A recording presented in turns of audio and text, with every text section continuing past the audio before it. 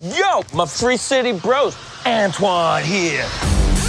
Taika Waititi takes an already funny script and is ripping on a level that is freaking sublime. What is this, the 70s? Sequels and IP, bro. Sequels are way better than originals. Who's the best martial artist in the whole wide world?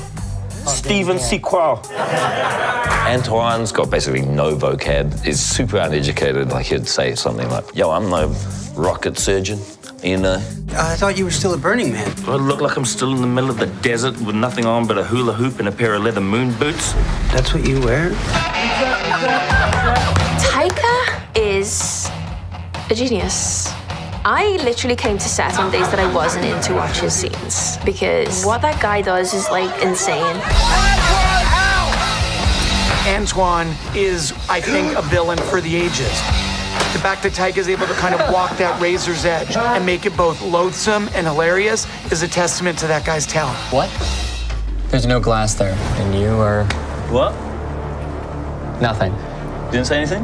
No. You want to say anything else to me? I said, I think I... That's the thing about Antoine. You never know which one you're gonna get.